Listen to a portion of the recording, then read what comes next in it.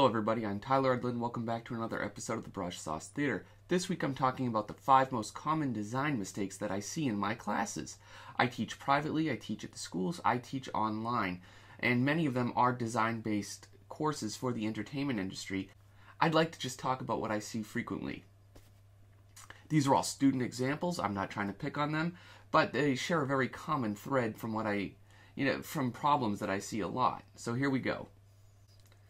So for my first largest design mistake, that would be the lack of context. Here's the student submission I got, and again, without any kind of other written notes or beforehand conversations, and I got this the way that it's seen here, I have no idea what it goes to, how it kind of works into things. There's that lack of context to it. I'm disconnected from it as the consumer, as the viewer, and as anybody that's trying to understand this. And good design ultimately comes down to clarity.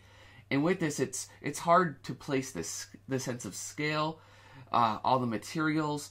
Again, it's essentially a character's house, but it tells me nothing about the type of person that lives there, who they are, where they're going, where they've been, and what kind of their personal tastes are. I need to know more context. My best solution for this type of mistake is to mind map your idea out. Make a word list. Search things out. Find common roots in terms of words, meanings, or objects. Anything, really, that can be associated with this and the message you're trying to convey to your audience or your viewer, and that will help, get more specific details in there, and that's kind of what it needs. Just give it a very clear sense of purpose and who it belongs to, and it would, in this case, would be a lot better for it. Now, same example from the student the week later. They came back. I see a little village scene made up of these houses. So see, now it's a lot more, there's a lot more clarity here. It's still not perfect clarity, but it's a lot better. I could start to see, okay, I can see the scale of the people there. The material's still a little iffy, but there's more going on, and there's more for us to digest. What type of society the village is, that's neither here or there, but we can take a lot more in, and it can get the conversation between yourself, your friends, maybe a prospective client further, and that's the idea. Now, it wasn't until I actually received their reference for these objects, which I'm showing now. Right? There it all is. So this is rock, this is like, it's like a sandstone, these are like built-in dwellings. Now I get it. And so I'd like to mention at this point, when we were showing something that is very much based in reality, having either a diagram which you're drawing or your design can go a long way. If not, you'd have to just get your drawing skill or your design skills, in a sense, the technical side of things, so much further up there, so that you could draw out all these things, and it's there won't be a question in the viewer's eye. Again, here's the next one, right? It's a temple. We get that much, and this was, of course, done week 3. But again, there's a huge lack of context here. Again, it's hard to exactly tell the scale, though we can see from the inconsistently spaced steps. But I don't know if this is in a rock. I don't know if this is on top of a mountain. I don't know if this is going into a tree trunk. There's just too many unknown parameters not specified here. So again, one way to resolve this problem in design is to just specify more and more things. And another way to resolve that is to make a project outline or an image outline for a specific piece. Okay, this is going to be that, and you can kind of systematically go through things. Alright, now that brings us on to my second most commonly seen design flaw, and that is something that's unrefined. So looking at this example here, there's a lot of great ideas going on here. This student is super creative. They're not afraid to go out there and try things. But as I circle all these different elements, those are all 5 different components that are making up this scene. You got windmills, you got stacked towers, you got an upside down fishbowl tank. There's so many different ideas, there becomes a lack of focus of them. And you want to ask, like, why? Why does this exist? Why does it here? Why is it here? Who does it serve? And my largest tip that I would say to fix this sort of problem is to keep doing revisions on your own design. Keep weeding out what's not working and keeping what's working, and move it to the next pass.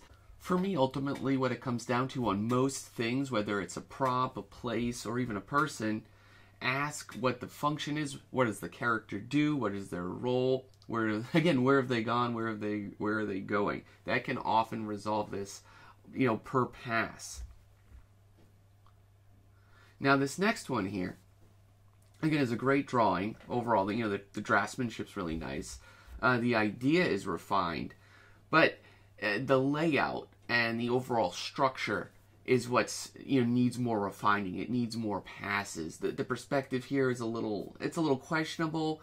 The scale and placement of other elements again are a little questionable. So for me, I'd move the composition over, and I'd start just basically terraforming the different environments here. So again, this is something I'd chop up like I'm doing here, but then I'd redraw it on the next pass, and therefore be a more refined version of what we see here. We're not changing any ideas, just kind of shifting things around a bit so they make more pictorial sense. Maybe they increase the view. And again, it kind of comes down to what you want to get out of this image. Is it about the grand view? Is it about the majesticness of something? Or is it about how there's a dominating fortress in the background? You might choose a different angle. Maybe we're just discovered something fresh and it's relaxing and inviting. Again, I'd use different shapes, different angles, a different pictorial path through the canvas to get there. And so that's what I'm trying to fix with this, is the major layout and structure of the overall image. Which brings us to this next example, which are a series of sketches I received, again outlining some structures. Now these are fine sketches. I think they're a fantastic first pass, but again, that's where the conversation would have to stay. They need to be refined. They need to be worked up and resolved a lot more. So if it's anything to take away from this second design problem that I'm talking about, is just more resolution, a little bit more answers in terms of like, you have the right ideas, but let's just kind of work out the kinks with it. All right, that leads me to my third major issue with design that I see. And it's something we all think about, it's something we've all done, and that's generic ideas. Something that's just so kind of plain and vanilla. We need a little extra seasoning. We need a few more flavors on top. That's going to make the design pop a little bit more. It'll be a little more memorable in the viewer's, imagination and memory. So in this case, it's just it's a very standard inn.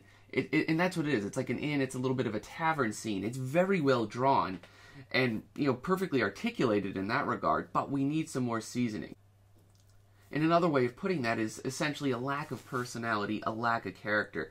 So I'm just going to jump in on this quick example here and just start trying to put a little bit more flavor into the design. My first move would be to kind of segment the floor, add different levels. I always think it's cool when I'm looking up different research and I'm seeing cabins and lodges. And there's lots of little micro elevation changes. Not the most practical of thing, but they're fun, and we could start to build from there. So I'm like, oh yeah, we could have railings, we could have a little stairway. Oh, in that regard, since we're changing levels, we could put a stage, have a place for performers. Maybe it's a band of travelers. Maybe it's a carnival in town. Maybe it's just a local, drunk that gets up on stage. But see, it adds little things. It invests more story into your idea.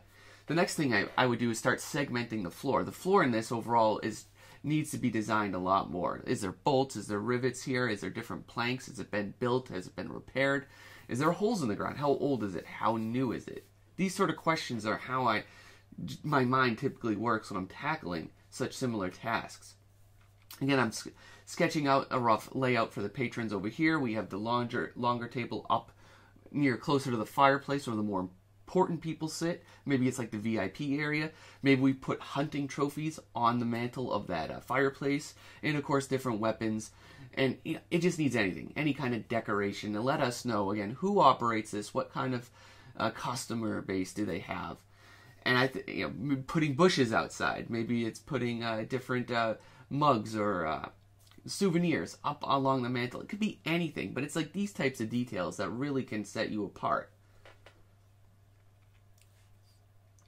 And here's the outside version of it, which I think is very nice in itself. It's fine. It's a fairly common and typical design. We see that the A-frame of the house. It's a half timber, and we have a little nice gazebo end. I'm not the exact sure of the technical name of that, but it's overall it's a great design. So let me just move the chat going over here and then I'm going to give a few light suggestions. It's nothing major. It's not going to redesign anything, fancy. But I'm just like, how do we take the core shapes and again maybe rearrange them in a little bit more of an interesting or atypical way, a little more of an uncommon layout. So I love the idea of this house, but what if we take that, scale it down, have two of them extruding from one massive slope of a roof, right? Something that, a little more memorable. Like this building has one massive roof side that's off-centered. It's a little short on one side, long on the other, and then we have these two elements that kind of extrude out from that. It's good to have these repeating elements, I always feel. So yeah, this would be the roof. I'm trying to get this to look as clear as I can, as quickly as possible.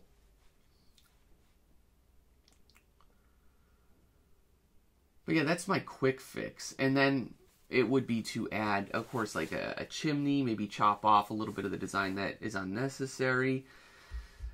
Anything to add a little flavor. Maybe it's a little boat out room where that stage was that I just drew in the previous layout. Maybe it's adding a second tier of roofs over to here.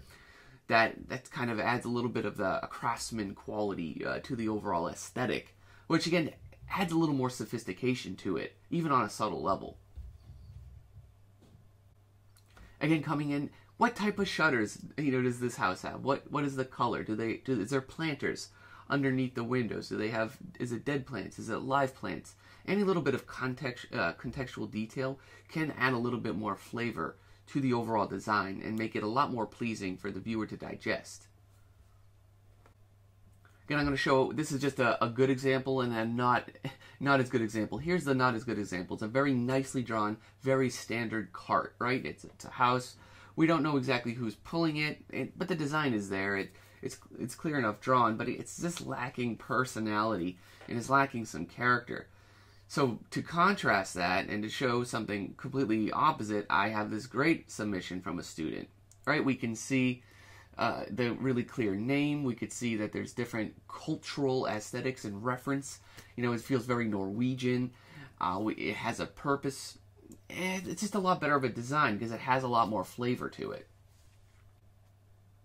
This is the next issue I have, and this is number 4. And that's a lack of reference, which is a little different than the other elements. But see, this person wanted to draw a scavenger's all-terrain vehicle. Parts of it do look referenced. It looks like a very typical thing. But if it's scavengers, think back to the movie Mad Max here, right? These things are built and rebuilt over time a lot. They're made from different parts. They're repurposed everything. And this doesn't have that sense of history. And it didn't have that context. This second one is a rock-crushing robot idea, which I'm all about. I think the more ambitious the idea, the better.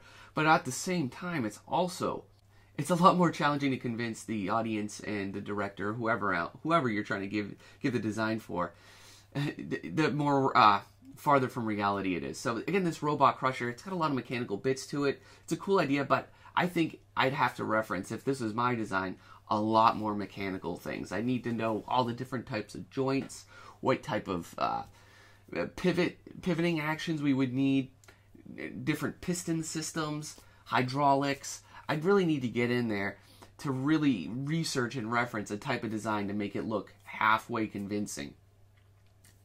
Here's another different example, right? We have this cool design, the values are looking cool, overall nice composition, but just look at these mountains on the left. They're just a wiggly shape. I have no idea what type of mountains those are. There are so many different types of mountains. We could have mountains in the desert.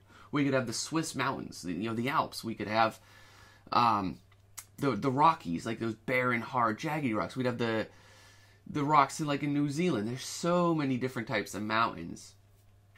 It's like that with like a little bit of reference will go a long way. Your design will feel a lot more refined. It will feel a lot more sophisticated. It's going to feel a lot more referenced and researched. And that's all we need sometimes. Lastly is this character design that we got, a little earlier on. It was week. It's a week 2 to design, but it's a magician.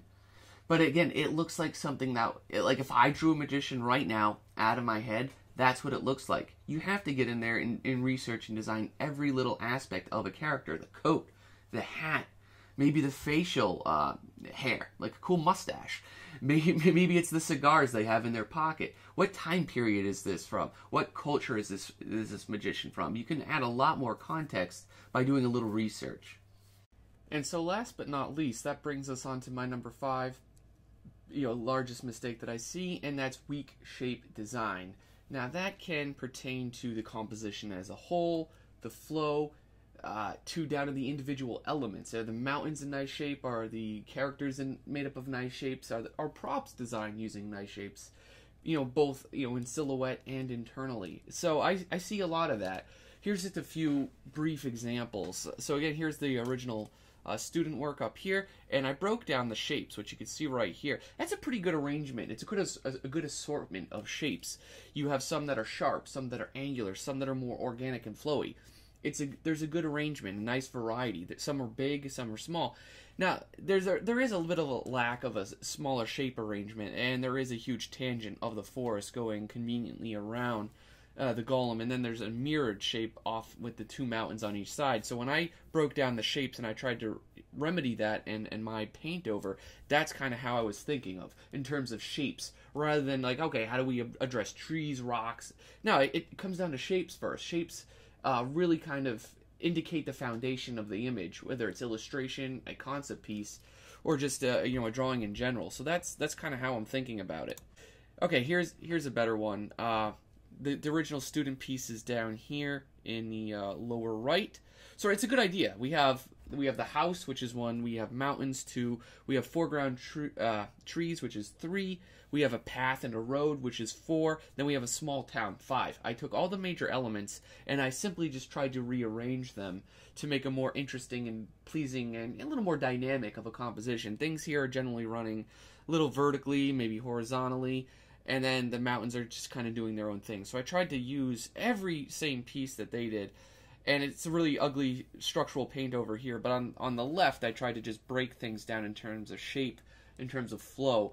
And yeah, I use symbols like triangles as a tree as just a simple indication at this level, so I can break down the design and see how the shapes are working. Then, if I give this the okay, or if I think that, this is working or I want to go with it, then I go back, I get references on the tree, and I'll lower the opacity, and then I'll actually draw, right, and design out the trees so that they are more than just a simple symbol. But that's a great way to start. It lets you look at something objectively and with a very simple lens, so to speak. So here's one more example, again, of weak shape design.